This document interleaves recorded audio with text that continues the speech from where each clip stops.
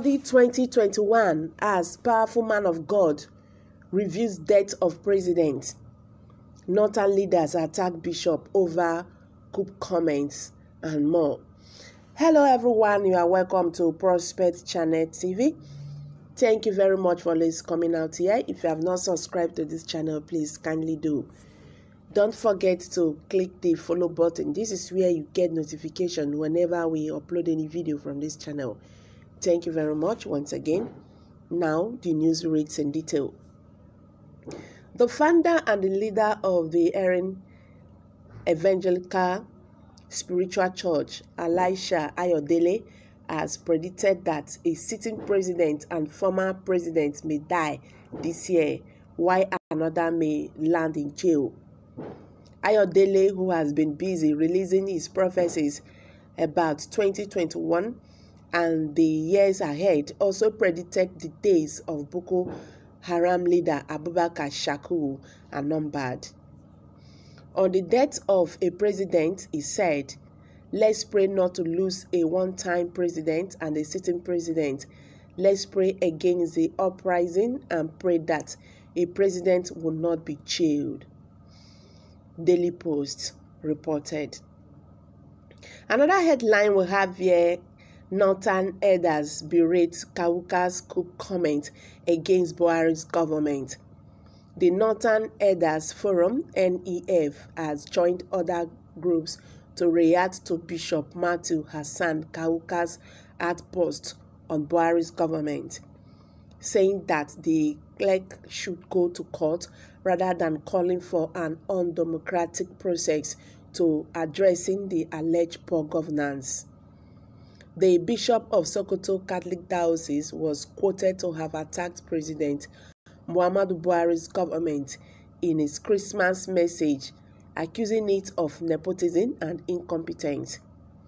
However, the ENF in its reaction said though it cannot agree less with Bishop Kawuka that Buhari's government lacks respect for inconclusiveness, it feels it is irresponsible to search for solutions to the problems outside the democratic process. The ENF's Director of Publicity and Advocacy, Dr. Hakim Baba Ahmed, in an interview with The Nation, said the nation is paying a heavy price for mediocrity and ineffectiveness in key areas of decision-making under President Buhari. He, however, said that the forums will not encourage anyone or anybody from a form of government other than one that emerges democratically. The NEF spokesman said that Nigerians who feel there are sufficient grounds to challenge the administration should seek readiness in court. The Nation reports. Another trouble. Traders lose 200 million in Lagos market fire. This fire in Lagos State is becoming something else. So I think this have to be investigated thoroughly. Traders at a blank market in Lagos are still counting their losses following an inferno which engulfed the market on Sunday, leaving millions of goods and items completely burnt. Emergency responders comprising last man response team and the Lagos State Fire Service had responded to the fire at K2 Blank Market.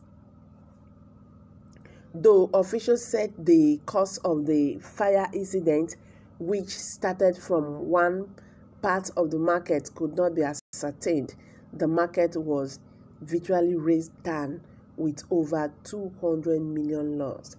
Daily Trust.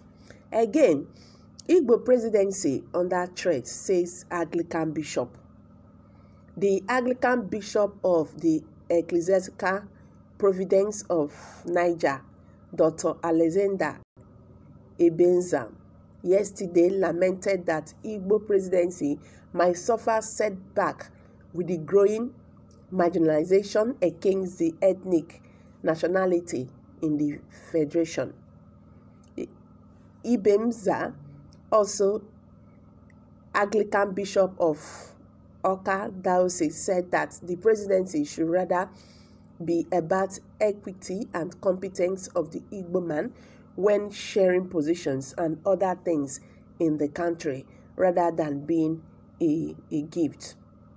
He also expressed his concern at a session with journalists in Awka, the Anambra State capital, yesterday, noting that it was very clear that everybody who knows Nigeria well that the Igbo people were being marginalized. Yeah, so hello guys, what's your view on this? Let me start with the Northern Elders. Northern Elders attacked Bishop Kauka over his comment. See, whenever truth is spoken, it has been spoken. No amount of willing will withdraw it from the grip of the winds. Learn to be sincere once you are in leadership position and not to deceive the people with false claims of integrity. Because when this is being done, you have lost it all. That is why when people try to say something, you will see them rushing the person. You have failed, and that is the truth. There is no how you can paint it. If you like, paint it black. Everybody knows it's white. You have failed. You have failed. So, in their best interest, what they're supposed to do is see how they will amend the government. Because this will not tell where come 2021. The way things are going right now. The country has been divided already. So hello guys, I'm going to drop it here. Let's hear from you. What's your view on this? Kindly leave your opinion below the comment section. Thank you very much for this coming out here.